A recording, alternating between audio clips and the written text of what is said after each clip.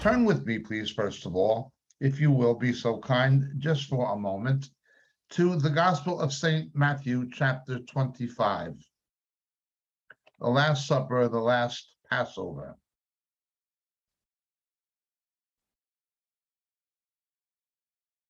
In verse 21, as they were eating the Seder, Jesus said, "Truly I say to you, one of you will betray me." Being deeply grieved, they each one began to say to him, "Surely not I, Lord."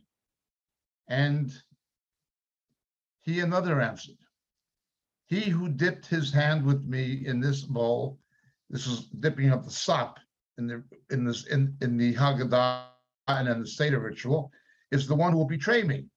The Son of Man is to go just as it is written of him, but woe to that man by whom the Son of Man is betrayed. It would have been good for that man if he had not been born." And Judas, who was betraying him, said, "Surely it is not I, Rabbi." And Yeshua, Jesus said to him, "You've said it yourself."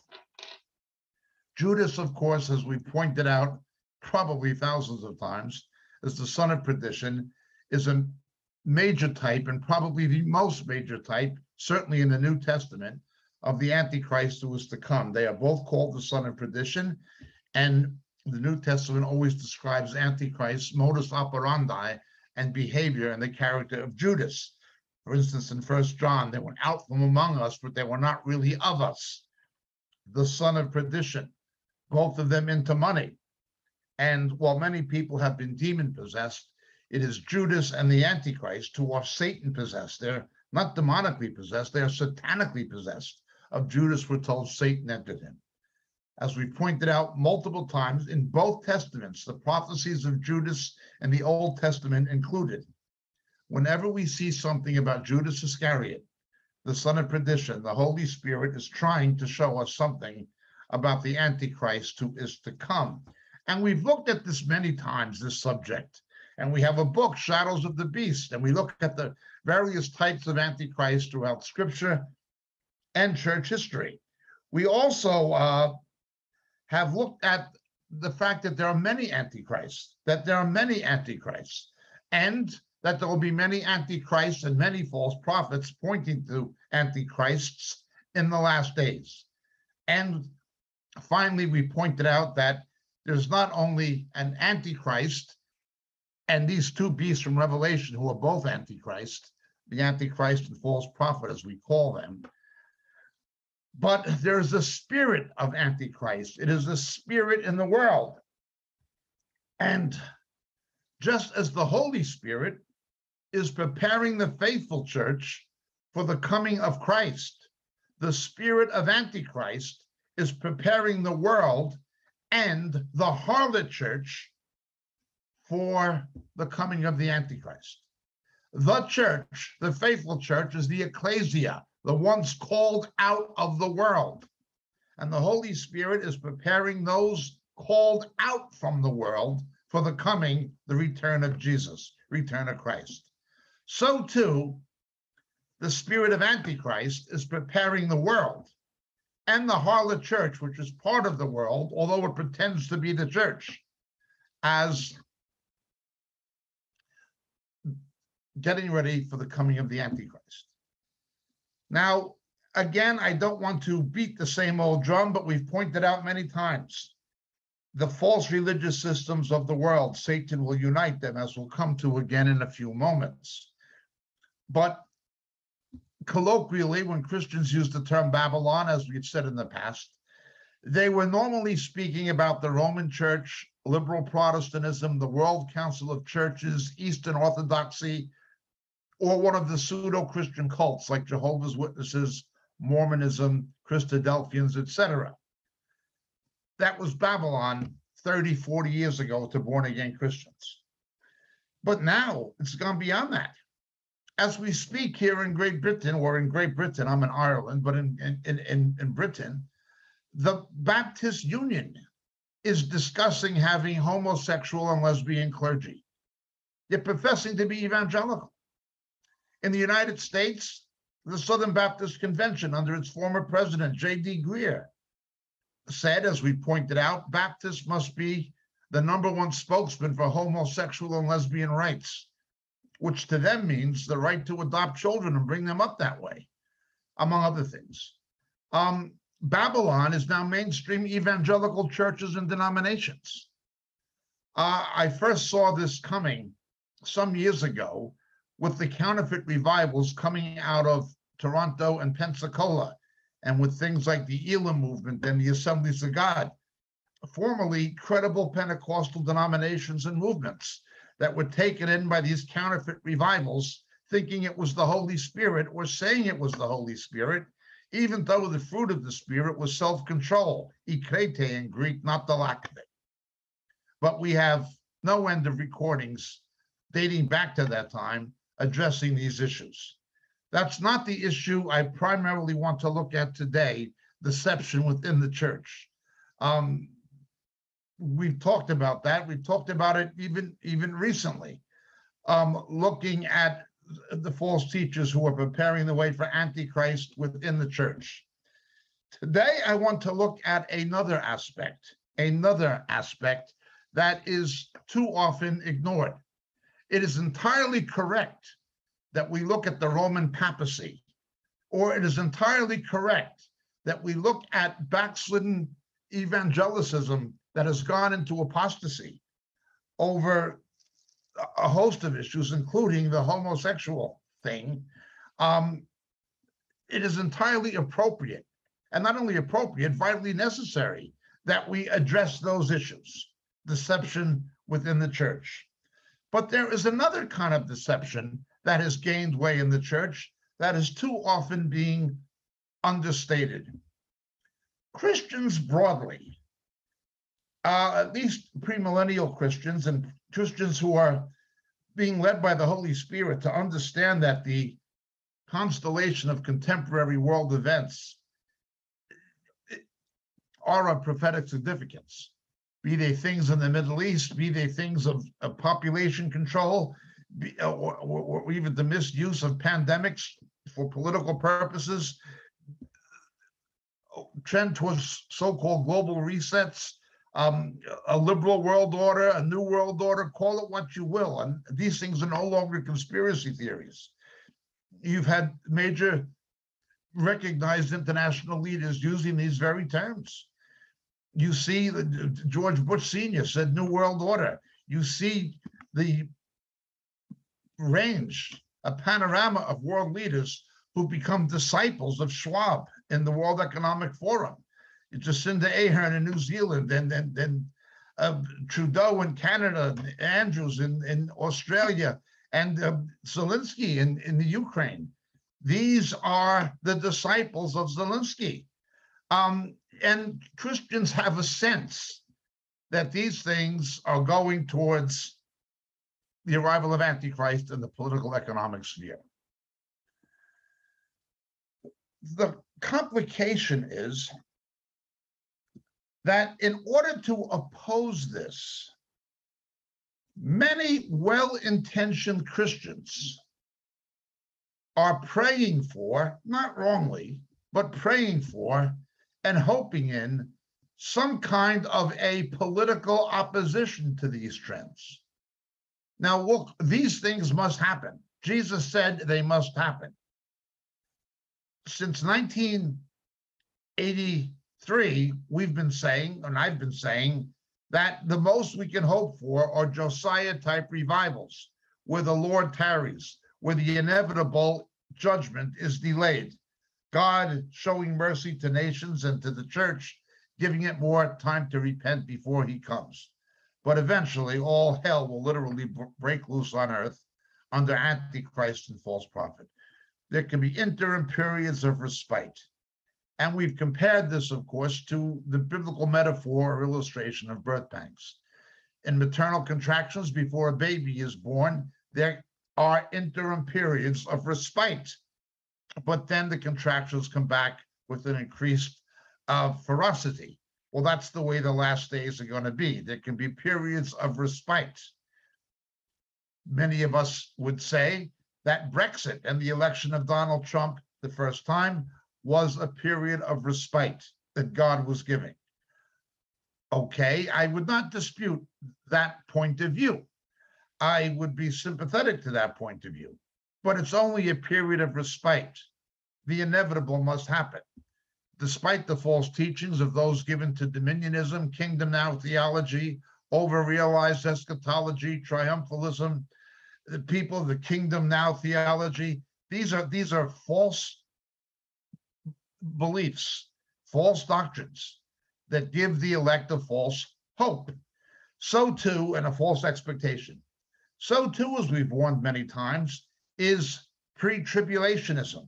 The idea that the church is going to be removed before tribulation, when the word of God simply says the church is going to be removed before the wrath of God, before the orge, not before the thalipsis, before the haronya, not before the tzoris, or so forth. There will be a special tribulation for the Jews who don't believe Hatekofat Hatzarat Yaakov, the time of Jacob's trouble. But Jesus said you'll have tribulation in the world. There is nothing in Scripture that says the church will not go through tribulation. Jesus said in the Olivet Discourse, after the megathalipson, after the great tribulation, he will gather his elect. Now, a distinction must be made between great tribulation, as we've pointed out multiple times, and the wrath of God. Once the faithful church is removed, the wrath of God is poured out on the kingdom of Antichrist. That is true. We are not appointed unto wrath. But those who are being groomed or have been inundated with these false expectations that don't worry about persecution, don't worry about falling away, don't worry about apostasy, those things don't concern us. We won't be here. This is a false teaching and a false expectation that comes from the devil, even though many sincere Christians may have been bought into this lie. Some of them, as we pointed out before, have gone so far now, at a time when pre-tribulationism is collapsing and fewer people are believing it because the Holy Spirit is showing them it's rubbish. It was certainly never believed by the early church, by the people who got their doctrine from the apostles, such as Irenaeus, who got their doctrine from John via Polycarp after John wrote Revelation. The early Christians who got their doctrine from the apostles never believed this nonsense. It is largely an invention of the Darbyists of the 19th century. Be that as it may, we've talked about these issues many, many times. All of these things represent deceptions perpetrated against the elect. As Jesus warned, if possible, even the elect will be deceived. But there is another way that I and others have been noticing Christians are being misled now. Marco Quintana has pointed this out, and so have certain others, and they are very, very correct. If you will be so kind, please, turn with me to the book of Daniel, chapter 2. Daniel, chapter 2.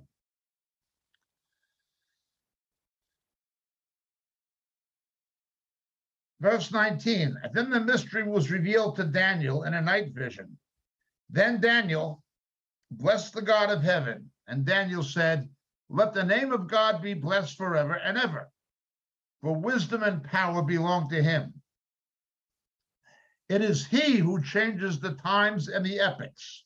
He removes kings and establishes kings. He gives wisdom to wise men and knowledge to men of understanding. He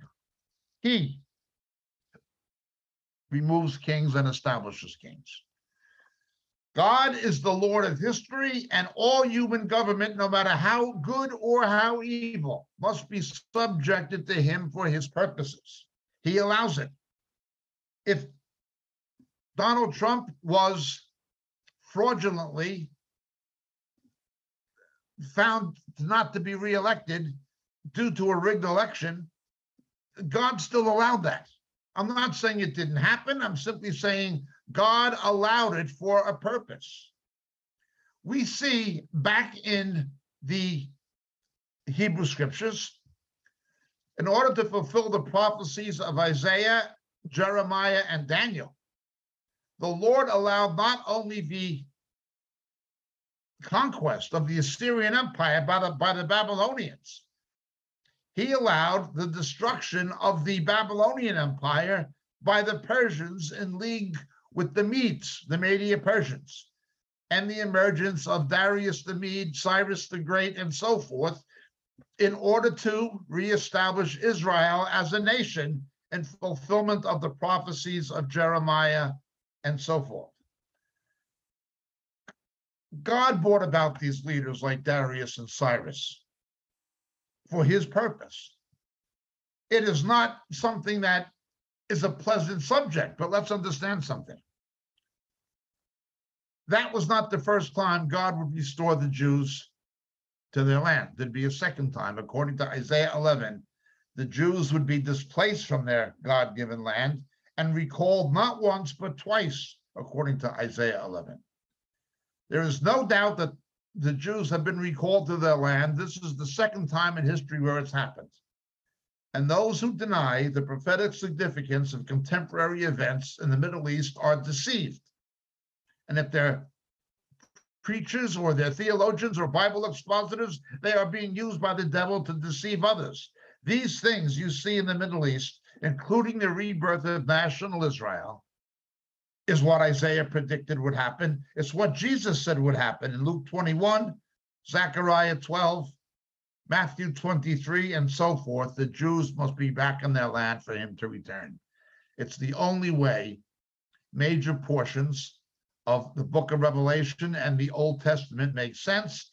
It is the only way that we can take a literal view of 2 Thessalonians, even chapter 2, even though there is also a symbolic meaning in it. Let's progress.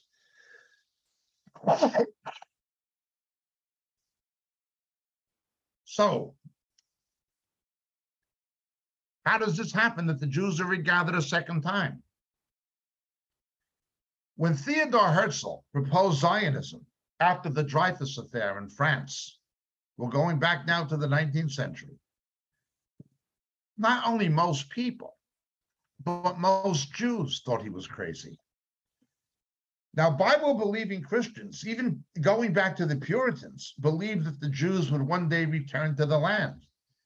You can find evangelical preachers and Bible expositors and authors and theological voices going back to the 17th century, particularly in England, which was the center of the evangelical so-called world at that time, predicting that the Jews would one day return to Israel. These preachers influenced Cromwell. They influenced a number of people. While there were always Bible-believing Christians who believed in the rebirth of national Israel, it was only a faint aspiration among Jews who had rejected their Messiah. Or they believed it could only happen when the entire Jewish world turned to Kabbalah and Kabbalistic, to mystical Judaism. This was the teaching of the Hasidic movement. They said Israel is a state of Jews. It's not a Jewish state. And some of them still say no Jewish nation can exist until the Messiah comes. They're anti-Zionist, ultra-Orthodox Hasidic Jews. Rabbis were united in condemning Herzl and Zionism as crazy. This includes the Reformed rabbis of the United States, where Jews found their promised land in New York City and in Florida and in Southern California. They actually called their synagogues temples as a testimony to the fact that the promised land was not to be in Jerusalem, but the first temple was actually in Carolina in the United States, Reformed Judaism. That was their promised land, America. And you see that today.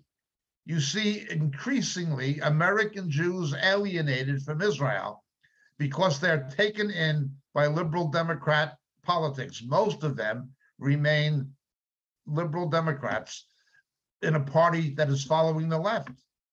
And you see major American Jewish politicians like Chuck Schumer from New York, Senate Majority Leader, and Dianne Feinstein and Blumenthal, you see these American Jews in the same party with rabid anti-Zionists and anti-Semites. You see them with the Squad, with Olmert, with Alexander Ortega-Cortez, with Olmert the Muslim, with Tlaib, the Palestinian Arab Muslim, pro-Hamas. Why are they in political partnership with people who hate not only Israel, but Jews when they're Jews themselves? Well, as we pointed out on Catching Up with Jacob, this recapitulates or replays what happened in the time of the Maccabees, where you had Jewish collaborators with the enemies of the Jews, such as Menelaus. But I digress. Let's look at our subject now. The rebirth of this nation, Israel, and its fulfillment of prophecy. How did it happen? When most rabbis condemned Theodor Herzl, when most rabbis condemned Zionism, how did God bring about the rebirth of Israel? Well, let's understand it. If the rabbis are the faithful shepherds of Israel and the Jewish people, which they're not, why did God have to use secular socialist Jews, even communist Jews, to reestablish Israel in fulfillment of the prophecies of his word? Why didn't he use rabbis or religious Jews? Why were the Zionists a secular Jewish movement who saw salvation in socialism and things of that nature instead of in religion? This in itself is an indictment of Talmudic Judaism as a false Judaism that has rejected its Messiah. While Bible-believing Christians believed in the restoration of Israel, most rabbis didn't, and some still do not. How does this come about? What made it all switch? I cannot think of two more diabolical figures in human history than Adolf Hitler and Joseph Stalin. They were six of one, half dozen of another. They were two of a kind. Stalin, of course, was a vehement anti-Semite. He expelled Jews from the Russian Communist Party, and he murdered Jewish leaders like Trotsky. He murdered Trotsky. He had the KGB murder Trotsky in Mexico. He murdered Zinoviev and so forth. And then the Russians carried on their campaign of not allowing the Jews to immigrate to Israel. Okay, they were called refuseniks. Okay, that was Stalin. Hitler tried to exterminate the Jewish race. He killed 1/3 of world Jewry and 2/3 of continental European Jewry. Had there not been a Stalin and a Hitler, had there not been a Joseph Stalin and an Adolf Hitler, there would be no Israel. Zionism never would have gained momentum even among the Jewish community. Even in the synagogues, it would not have gained popular support had it not been for the Holocaust. Certainly, the United Nations would not have seen the international sympathy for the Jews had there not been an Auschwitz or an Buchenwald and a Treblinka. Terrible things, unspeakable things that are demonic bloodbaths. Anti-Semitism at its historically ugliest, although an even uglier anti-Semitism is going to come with the Antichrist and false prophet, something beyond Hitler. Be that as it may, how did it happen? Had it not been for Adolf Hitler and Joseph Stalin, you would not have had the restoration of national Israel. The political support, the international sympathy within the United Nations would not have been there to vote for partition. Zionism would not have gained endorsement even from most Jews, certainly not the sanction of most rabbis, had it not been for these terrible things. After Lenin died in Russia and Stalin came to power, the Jews had initially supported Bolshevism. some of the Bolshevik leaders had been Jews, and they pointed to the fact that Marx himself was of Jewish descent. He didn't believe in the religion, but he was of Jewish descent ethnically. What was happening here? Well, they supported Bolshevism because they suffered so much during the pogroms at the hands of the Russian Orthodox Church very often, and not necessarily all of the Romanovs, but certainly the Tsars. The pogroms of the 1890s were unspeakable. The reason Jews flocked to New York in such massive numbers was because of what happened in the Tsarist pogroms of the 1890s and so forth. And so Jews, logically, from the shtetls, were sympathetic towards something more egalitarian, as they thought it would be. That is communism or Bolshevism or socialism. When Hitler corrupted socialism in Germany, and remember, the Nazis were a socialist movement. Hitler was a Darwinist and a socialist. He simply nationalized Darwinism to have a super race, kind of twisting Nietzsche's ideas of the Übermensch, the Superman, into something Nietzsche himself never said, but that was Hitler. He was a Darwinist and he was a socialist. The Nazis were the National Socialist Workers' Party. So socialism was corrupted in Germany, in Western Europe. Then it was corrupted in Eastern Europe by Stalin. If you want to read a book that will shock you, read The Gulag Archipelago by Alexander Solzhenitsyn. What Stalin did was unbelievable. These things you see happening now in the Ukraine, that didn't begin with Putin. It began with Stalin. Stalin killed millions and millions and millions of Ukrainians. He systematically starved those people to death in order to meet export quotas to get foreign exchange. That's what socialism and communism did. Socialism and communism have never worked anywhere. Promising justice and equality, they bring a worse oppression and dictatorship than existed before it. That, however, is not our subject now. You take God out of any political economic system, you are going to wind up with something of a demonic, if not satanic nature in lieu of it. But let's continue. So, these Jewish socialists from Europe, they said, we have to have a Jewish version of this. We have to have a Jewish version of socialism. And we will be a model of it. And so they took the passage from the Hebrew scriptures, or legoyim, light to the Gentiles, and they said the Jews will be lights to the Gentiles through Zionism. We will create a system that is socially equitable and where there'll be total economic justice and political egalitarianism, and there won't be any power elite. And this will be our model to present to the world on how to be a light. So salvation will come through political means, through economic redistribution and things of this nature. This was the belief of the early Zionists. This continued to the time of Ben-Gurion. Now, there were other Zionists who followed Jabotinsky and things who didn't subscribe to this fantasy and myth, but they had their own issues.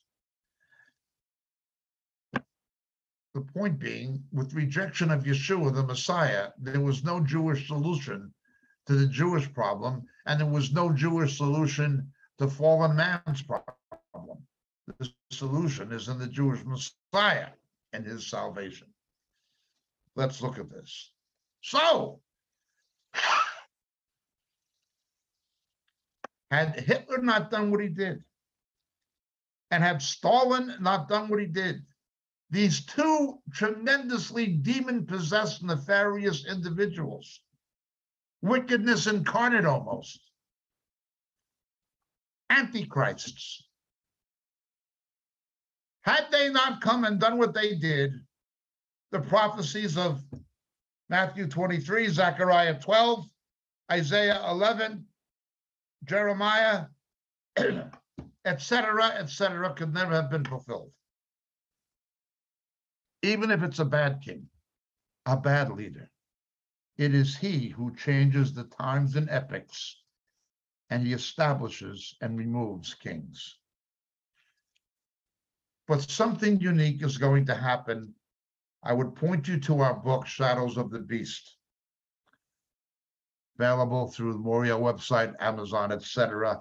But look with me, please, to the book of Daniel, chapter 7. The book of Daniel, chapter 7. Here we read a description of the Antichrist, the ultimate Antichrist, and what he will be.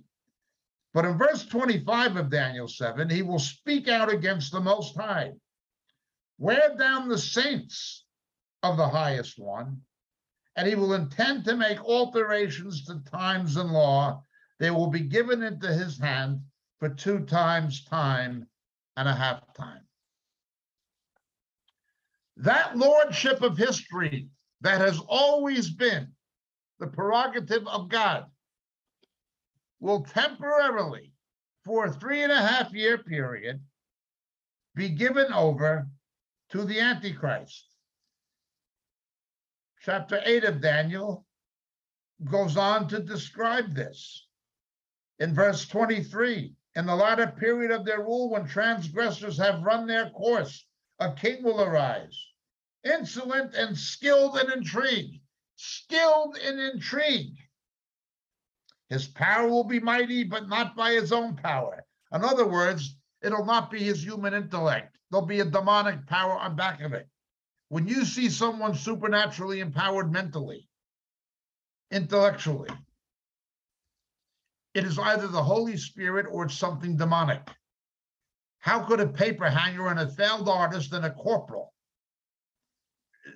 in the German army in World War I have swayed a whole nation? Well, Hitler did it because he was demon possessed. It was not of his own power. He didn't have the wherewithal to do that. He was demonically possessed. And so we read, skilled in this intrigue, but his power will be mighty, but not of his own power. He'll destroy to an extraordinary degree and prosper and perform his will. He will destroy mighty men and the holy people. Again, Hitler is an Antichrist and a shadow or a historical type of the coming Antichrist, but he's not the ultimate Antichrist. And through his shrewdness, he will cause deceit to succeed by his influence, and he'll magnify himself in his heart, and he will destroy many, etc., etc., even oppose the Prince of Princes, Jesus, and he'll be broken without human agency and so forth. 2 times, time and a half time. As it were, as we've said a number of times, the lordship of history will be given into the hands of Antichrist. In other words, as we always put it, Jesus had 3.5 years of public ministry. Satan will demand equal time for the Antichrist. Christ had 3.5 years of public ministry. Satan will demand equal time for Antichrist. And within those parameters and up to that limit, he will receive it.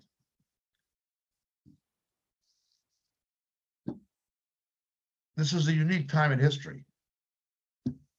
Other eras in history teach about it, going back to the Roman emperors.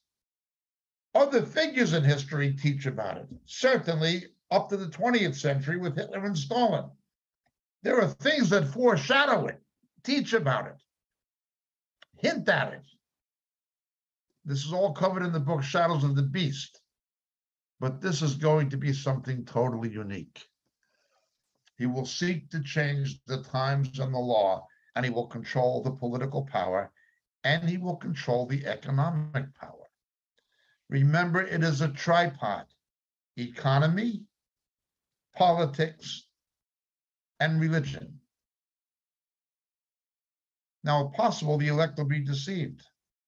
You can actually watch videos of Rick Warren saying the same things: politics or government, economics, and religion, where Rick Warren calls for the unification and cooperation of saved Christians with Hindus, Buddhists, Muslims, Mormons, whoever, to bring in global peace. Global peace will only come when the Prince of Peace returns, a real peace. Other gods, as we've said many times again, are called by Paul demons, demonoi, or called by Moses demons, shadim. But it's the public recorded teaching of Rick Warren. We must unite as saved Christians with demon worshippers in order to bring in global peace, even if we don't agree with their God or gods. We have to unite with demon worshippers, teaches Rick Warren. There are many other things about him when he flipped on the homosexual, lesbian issue and so forth. That man is an Antichrist spirit. Rick Warren has an Antichrist spirit. But look how many Christians are taken in by him. If possible, even the elect will be deceived. But let's continue looking at this. Somehow people get the idea that we can get a Cyrus or a Darius the Mede or a Donald Trump, and things are going to be ameliorated. God can and does use such leaders for his purposes. This is true. However, the Antichrist is going to do something phenomenal. He's going to do something what Pompey did to Israel and the Jews. Promising protection from their Iranian, then Persian, called Phrygian, enemies to the east. The Roman general Pompey made a false peace with Israel and got Israel to trust in the Roman Empire for its protection. And they signed on the dotted line. Oh, the Romans, the West, are going to protect us from the Iranians. Remember, the Iranians are simply the Persians. They are an Aryan nation. They are not like Arabs. They're not a Middle Eastern people. They are a European people whose ancestors settled in the Middle East. They are not a Semitic people or a Middle Eastern people. Iranians are Persians, Farsi. They are Aryans. They're an Aryan nation. They are anthropological cousins of the Germans who've adopted Shia Islam, but their original religion was Zoroastrianism. They become the leading opponent of Israel, hell-bent on Israel's extermination at the close of the age, according to Daniel 10. Iran is going to try to destroy Israel under satanic power. And when that happened, before Christ was born, the Jews signed on the dotted line with Rome in the late Hasmonean period, intertestamental period. And along comes Pompey the general from the Roman triumvirate. And Pompey enters the Holy of Holies. Now, we deal with this in the book Shadows of the Beast once again.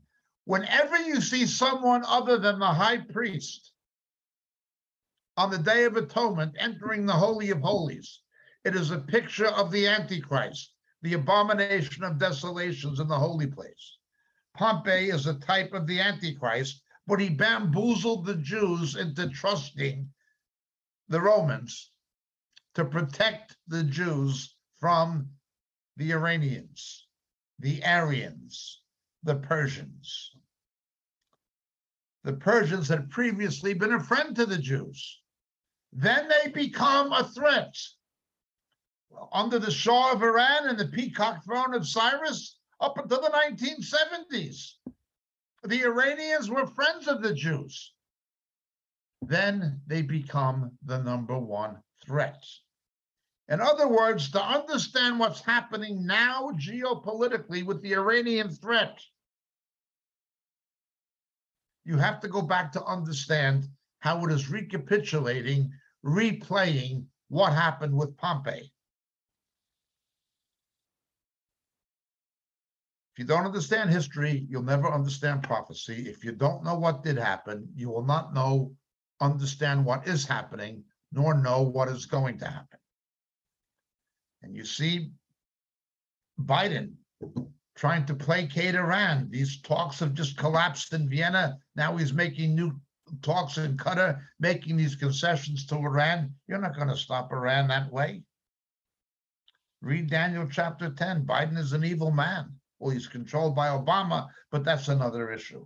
Obama seriously betrayed Israel in the UNESCO vote. We've talked about these things on Catching Up with Jacob. Now we're looking at it from the point of view of prophecy. What are we saying? There have always been political leaders who God has raised up to achieve his purposes for Israel and the Jews, just as he has raised up leaders to achieve his purposes for the church.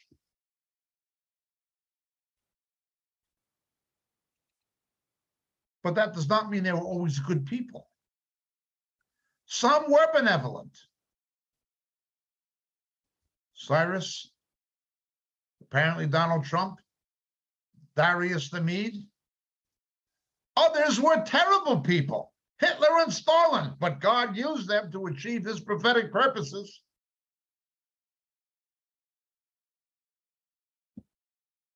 Well, it's the same now.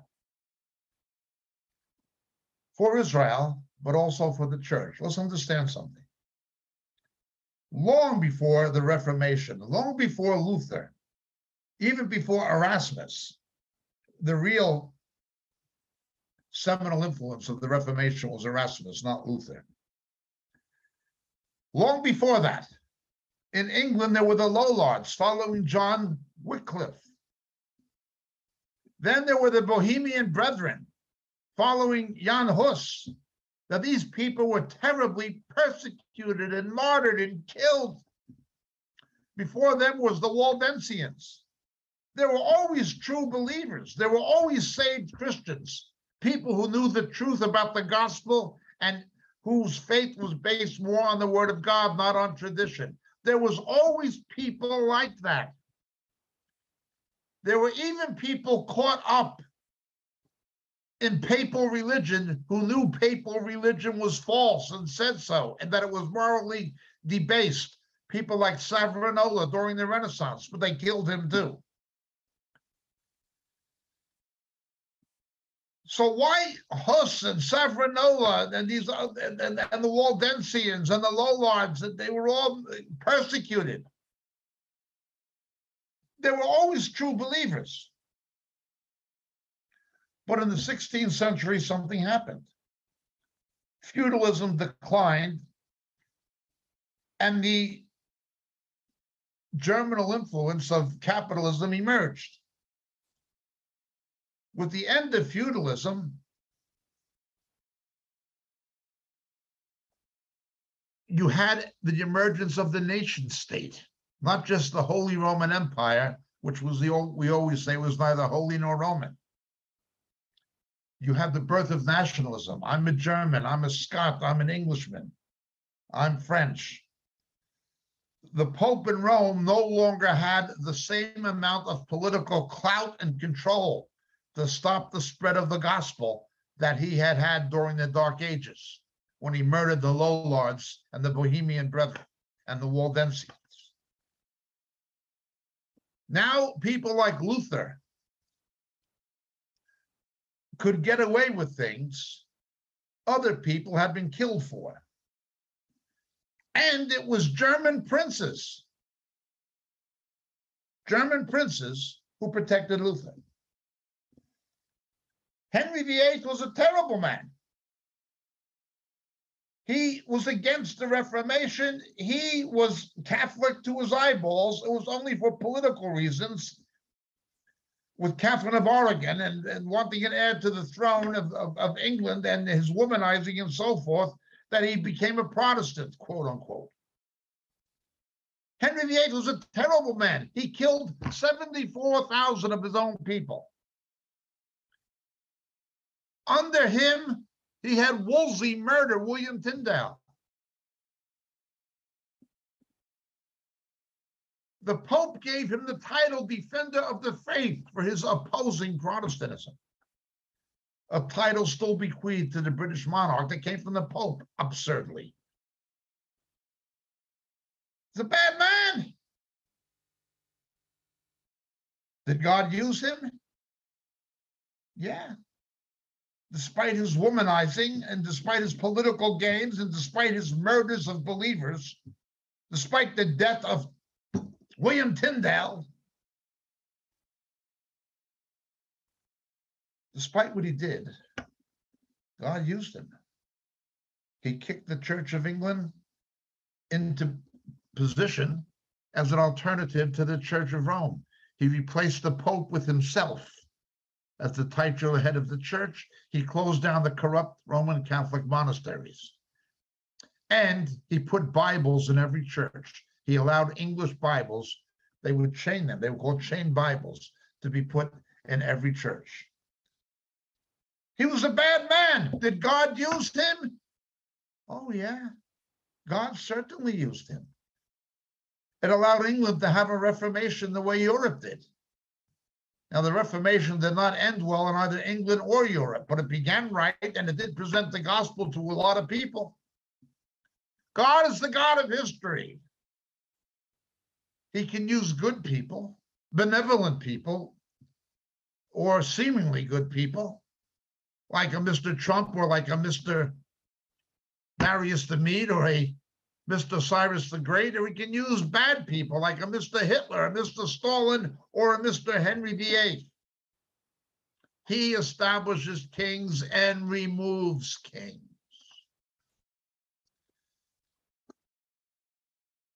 All for his greater purpose. It's always been like this. 16th century, Gutenberg invented the printing press. Now Bibles could be mass produced. Pope couldn't stop the spread of the gospel anymore. Oh, they tried with the Council of Trent and the Counter-Reformation, and to some degree succeeded, but the cat was out of the bag. Satan's next strategy was to corrupt Protestantism the way he did Catholicism. And as we can see, he largely succeeded. But let's move on.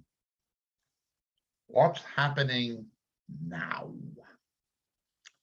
Now,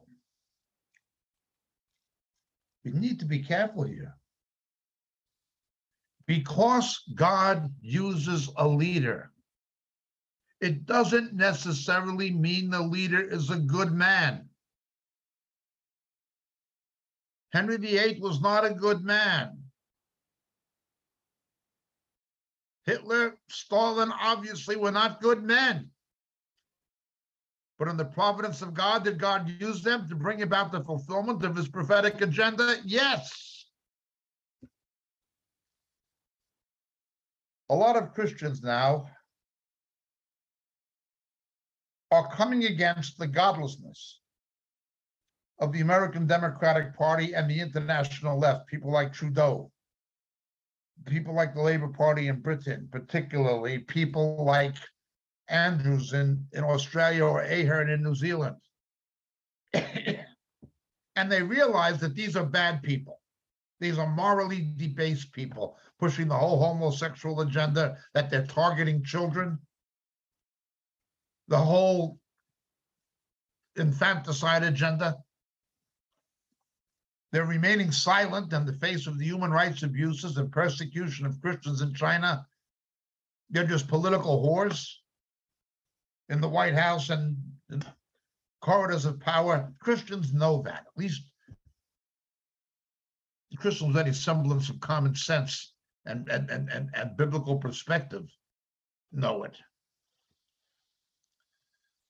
But they are hoping in a political Messiah instead of in the Messiah. They're wanting God to raise up a Darius the Mede, a Cyrus the Great, or Donald Trump. And he may do so. But even if it's a Hitler or a Stalin, you look at Ping in China,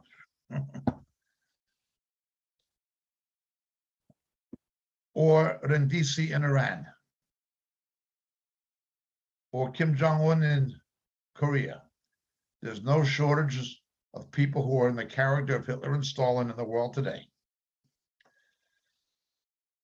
You have basically anti-democratic political fascist leaders in Canada and Australia and New Zealand. It'd be very hard to consider Canada and Australia to be democratic countries anymore, in the sense that they once were. You look at the United States, people guilty of crimes that should be arrested and indicted, like Biden's son and Hillary Clinton, nothing happens to them, despite the evidence. But someone else who's a political enemy, they have 20, 30 FBI agents with automatic weapons kicking the door in the middle of the night. It's the political police force, the Gestapo. Why is that happening? Why is democracy disappearing? We know why. When a nation turns against the God of his fathers, the blessings that God has given begin to disappear. We know that the founders of parliamentary and presidential democracy understood that democracy had to be a nation of laws, not of men, based on the law of God according to the Judeo-Christian scriptures. You turn against that, the democracy goes. Again, we've said this 1,000 times. But they're looking for somebody to restore it. Let's take the case of my fellow New Yorker, Donald Trump. In Israel, he is seen by Israelis on a popular level as a King Cyrus figure. They put out coins with his picture on it. They named a village after him on the Golan Heights. He moved the American embassy to Jerusalem from Tel Aviv, recognizing it as the capital. He stood up for Israel against the Iranians. No question he did that. He was also sympathetic to evangelicals on the issue of abortion and Christian rights. What's happening in China and so forth. All of that is true. But let's look at the whole picture. Does he have a problem with Peter Thiel, a homosexual, who's married to whatever? Or does he have a problem with homosexual, or Peter Grenville, who he appointed as ambassador to Germany and then a high position in the State Department? Did he appoint homosexuals to key positions despite their sexual orientation? Yes. Yes. Now you can say he's not discriminating against homosexuals, okay, but he's not opposed to it. You realize at one time in the 1950s and 1960s, somebody who was a homosexual would be seen as a national security risk. It would have been seen as immoral and unnatural. But Donald Trump is good with it now. Rudolph Giuliani is good with it. The kind of politicians Christians are going with have compromised on this issue.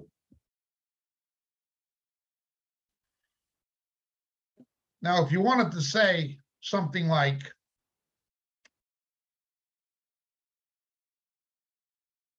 your sexual orientation is your business. We don't care. Don't ask, don't tell, the way Clinton did. That would be one thing. But when children are being taught by transvestites how to read in school at the taxpayer's expense, when Rudolph Giuliani, the conservative Republican mayor of New York, marches in a gay lesbian parade in New York, where the political right accepts someone like Dave Rubin, who has a husband, and he's an icon of conservative ideology.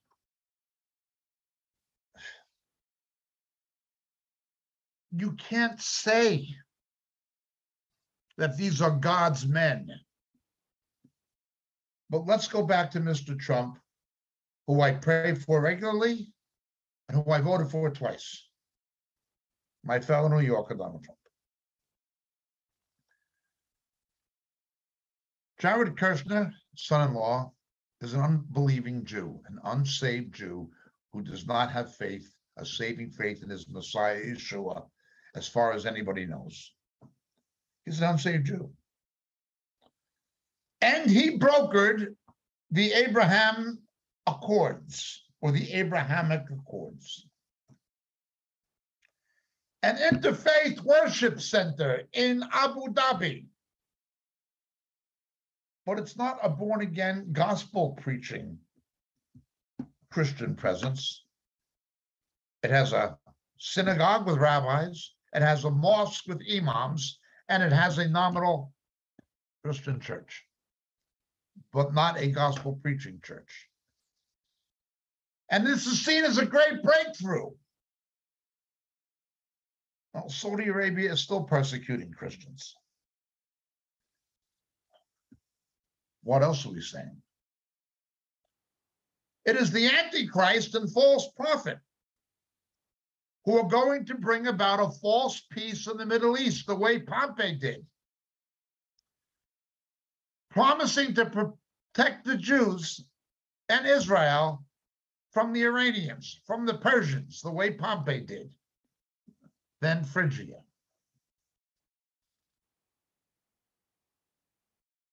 Daniel calls this a covenant with death.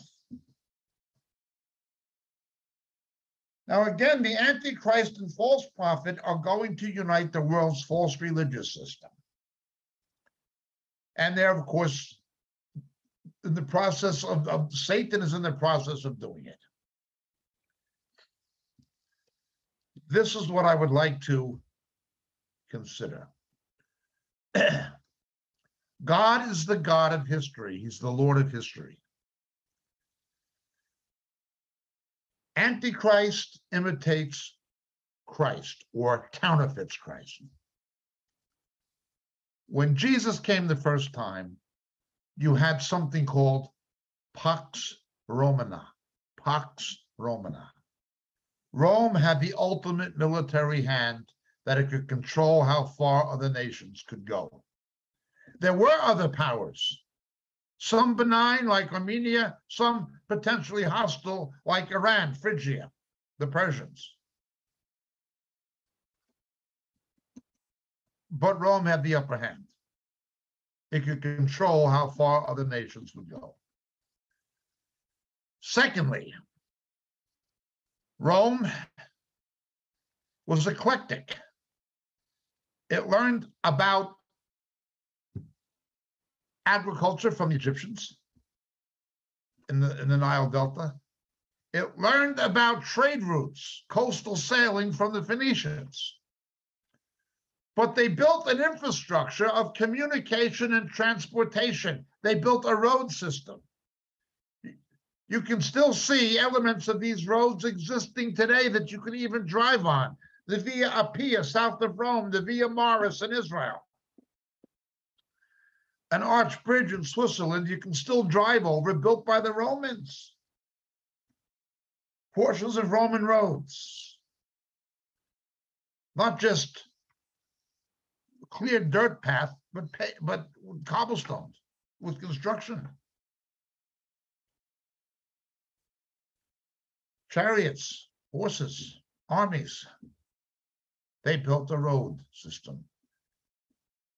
That was thousands and thousands of miles, thousands and thousands of kilometers, as well as the navigation systems. Then they had a postal system where Paul could write an epistle and it could be sent to multiple churches. Romans improved infrastructure, communication, transportation, and they made Greek, not Latin, the lingua franca, the international language. At the same time, there was a large Jewish diaspora. Rome, Antioch, Alexandria,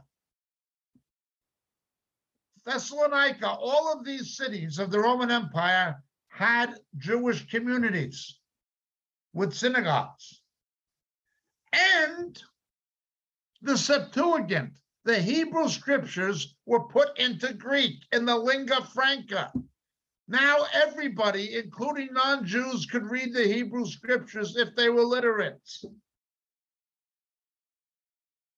The same as literacy increased with the Reformation because of John Hus.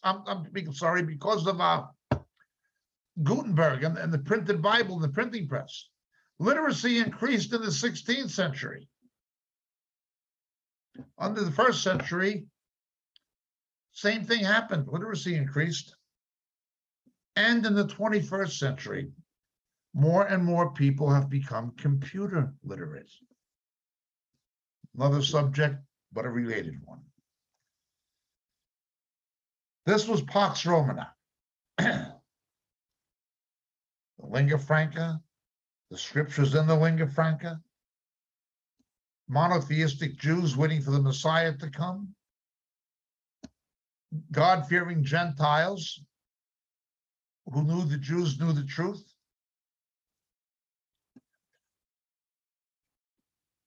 Postal system, road system, transportation, and a relative political stability brought about by the Iron Fist of Rome. All of these things were used of God to prepare for the coming of the Messiah and the spread of the gospel. Paul had Roman citizenship. He was able to get away with things and saying things and doing things and proclaiming things others could not. He had the right passport. His letters, his epistles could be circulated. He could travel long distances, preaching the gospel and planting churches.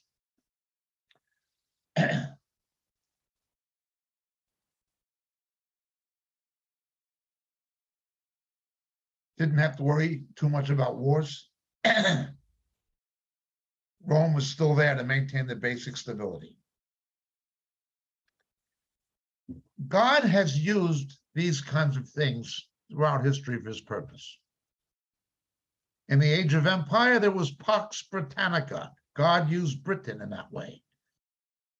Britain sent the missionaries, Hudson Taylor to China, William Carey to India, and so forth. There was a Pax Britannica. Now there's a Pax Americana. God uses these things for his purpose. The United States has sent the most missionaries and the most money for missions and things like this, and has maintained some kind of a global security, and has given the world the internet, the communication systems, and so forth. That came from the States. Okay, God used Pax Romana. God used Pax Britannica. God used Pax Americana. God is the God of history. But at the close of the age, that lordship will be handed over to Satan for 3.5 years. That's a frightening prospect in itself, but it's not just a prospect, it's a certainty. It'll eventually happen. And Christians need to realize that.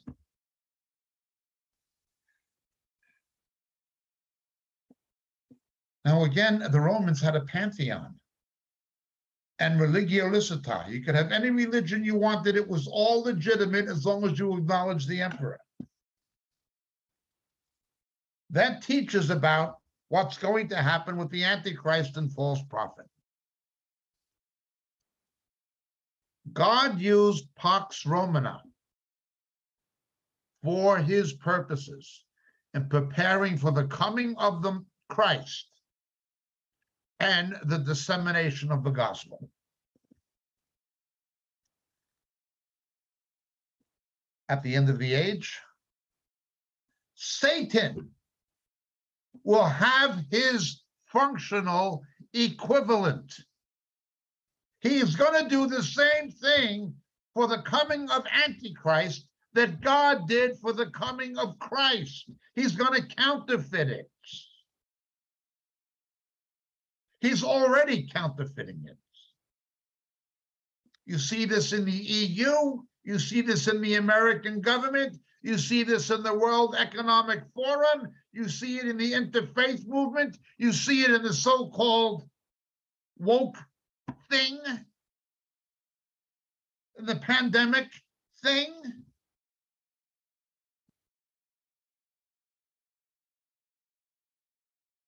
He's preparing the world for the coming of Antichrist. And he's preparing the apostate church for the coming of Antichrist. And while the Holy Spirit is preparing the faithful church for the return of Christ, working through the Sitzumleben, the spirit of the age, the spirit of Antichrist is setting the world up. He's setting the apostate church up, and he's setting up unbelieving Israel and the Jews for a false Messiah. When I see things like the Abrahamic Accords, initiated, organized, the brainchild of the Trump administration, I can look at it politically and say, well, that's bringing Israel into a temporary, howbeit precarious peace with the Arab nations against Iran and the Iranian threat in light of Daniel 10. I can say that, and that would be true. But I also know the Antichrist and false prophet are going to bring a false peace to the Middle East. The Abrahamic Accords, the three monotheistic religions. Christendom, I wouldn't call it Christianity. Talmudic Judaism and Islam. Isn't it wonderful? No, it's not wonderful. It's Antichrist. Now, again, I'm not attacking Mr. Trump personally. I voted for him. I prayed for him. I like most of what he did.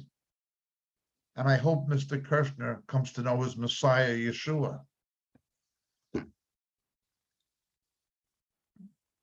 But my faith is not in any political outcome of any election. None of our faith should be in a political outcome. Those things are ultimately going to be in the hand of Antichrist and false prophet until Christ returns. When Christ returns, the government will be upon his shoulder. That is the political outcome I look to. When Christ returns and the government is on his shoulder, that we can look to. That we can and should hope in and trust in. But in the meantime, we need to be very, very careful. Things like the Abrahamic Accords should make alarm bells sound. And now Biden is hypocritically building on it, even though it was Mr. Trump's brainchild, or he's trying to. Remember, if possible, the elect will be deceived. Satan has already deceived the nations. He has already deceived unbelieving Israel. And he's already deceived most of Christendom. Now he is trying to deceive the body of Christ.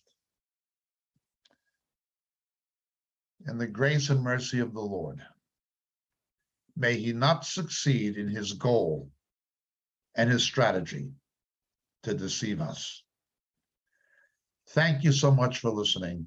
My name is James Jacob Prasch, RTN Christian TV Scotland, and on Moriel TV. Every blessing. Have a great weekend.